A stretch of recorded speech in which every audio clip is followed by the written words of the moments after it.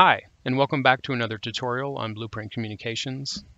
This time we're going to look at the event dispatcher and talk about how we might use it in our projects. Before we get started, let's take a look here at an example of a radio tower and a radio receiver. This best describes the event dispatcher in that the blueprint or class that is doing the event dispatching, the radio tower here, is sending out a one-way communication into the world, out into the scene that it exists in, and then anyone out in the world with a reference to that dispatcher will be able to pick up on that signal, so we can have multiple items in the world listening in on that particular frequency, so to speak. And in this situation, only the receivers need to have references to the dispatcher. The dispatcher doesn't really care; it just broadcasts the signal out into the world.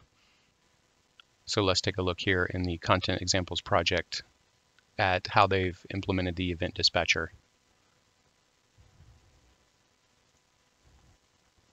Open up the Blueprint Communications level. Hit play here so we can see what's going on.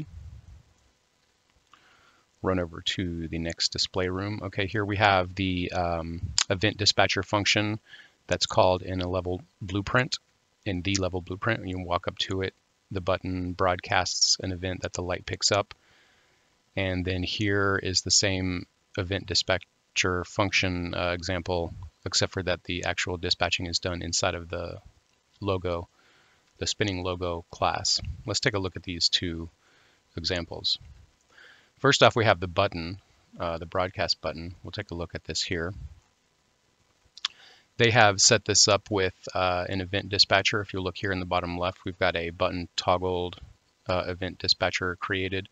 They've added an input, a Boolean input, and then they've called the event dispatcher here.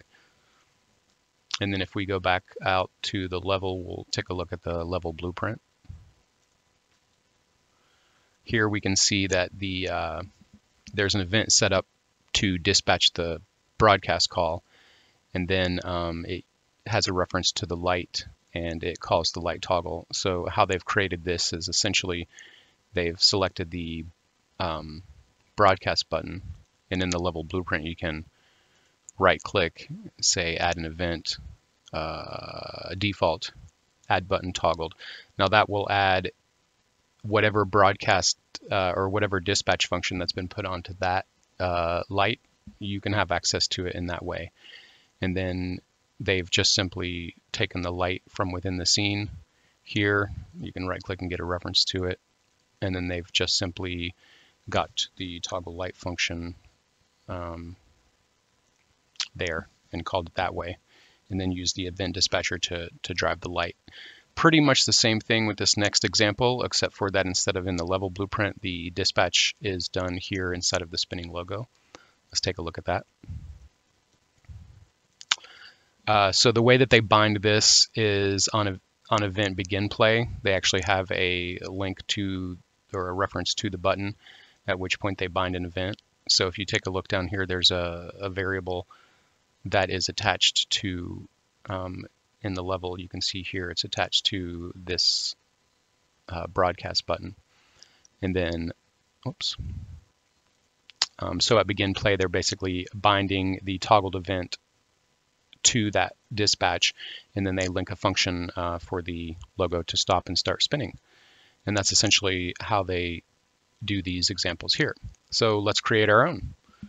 I'm going to make a new folder, name it tutorial. I'm actually going to put it in the main content folder here. In that folder, we're going to create a new blueprint class, actor class.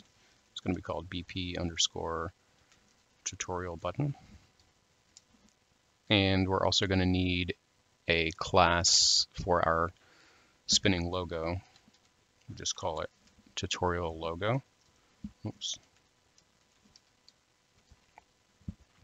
Let's jump into our button class here. We're going to need a static mesh to show the button. Here we go. We're also going to need a collision box to detect the player when they walk up. And we did this earlier in the tutorial, but it's been, or in the tutorial series, but it's been a while, and I don't have that project anymore, so we're just going to recreate it. So in the event graph here, let's just clear out some of this stuff. I'm going to add some events for this box collision. We're going to do begin overlap and an end overlap events here. We're also going to add an event dispatcher to this item. So let's just add a tutorial button clicked. Call it that. We're actually going to go over here and add an input on it, the Boolean state of that button. And then when we have these collision events, we're just going to drag this out and say call, hook it up to the begin overlap. We're going to call it, let me compile and save here.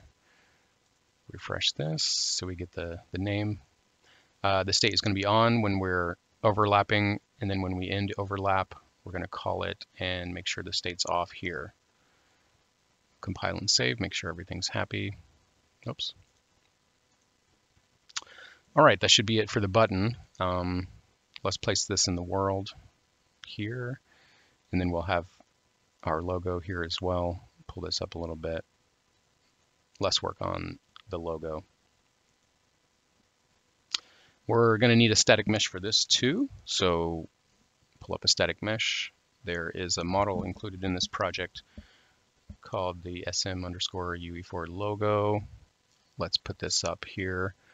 And we're also going to make a variable to hold the reference to the button. Now we're going to make this of type BP_tutorial button. There we go. We're going to put this up public. Let's compile and save this. Go back to the scene. Now if we've got our logo selected, our button variable we just set up is going to show up here. Let's get the dropper and connect it up to our button here. All right, let's jump back into the logo. Now that we've got the button connected up, we're actually going to drag a reference out here, get the button. Since it knows what this is, we're actually going to be able to call the bind event to tutorial button clicked right here. And we can get that because we made that event dispatcher in that class. We're going to hook this up to begin play. Then we are going to hook this up to begin play. Then we're going to create a custom event. You can just click and drag out somewhere and just type in custom, and it'll allow you to create a new custom event. It doesn't really matter what we call this. I'm just going to use a print string to make sure that everything's working here for the test. And we're just going to print whether it's true or false here, like this. Let's compile and save and test out and see what we've got here. Run over to our example station, walk up here, and it says true. Walk away, it says false. Okay, great. Now we know our event dispatcher is working. Let's actually make it do some rotation here. So I'm just going to do my own thing with the logo. So what I'm going to do actually is on event tick, I'm going to set up a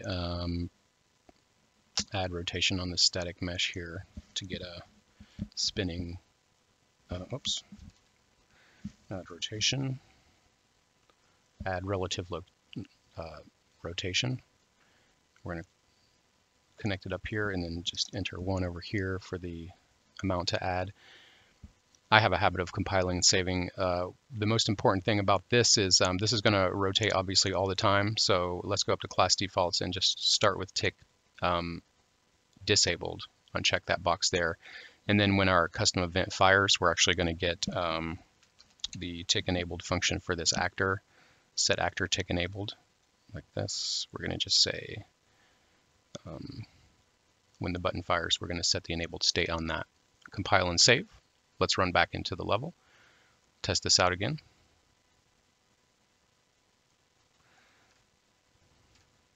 All right, so when I walk up to the button, it looks like we've got spinning and stopping going on there. This is great. This is exactly what we wanted. Now, this is all well and good, but the power of the event dispatcher comes in where you can have just tons of these guys around. There can even be different classes. all listening for the event dispatch that's happening out of this broadcast class, in this case a button. So if I hit play here, we'll just take a look how easy it is to expand this functionality. And you see they all turn on and off here. So that's the gist of the basics of the event dispatcher. Here we've used it in our blueprint classes as opposed to using the level blueprint like they did in 2.1. This is a very powerful tool, and it's especially good for when you need to have a broadcast going out to items in the world, but you don't necessarily know what those items are ahead of time. So thanks a lot for listening. I really appreciate it, and hopefully we'll have another one coming for you guys soon. Thanks.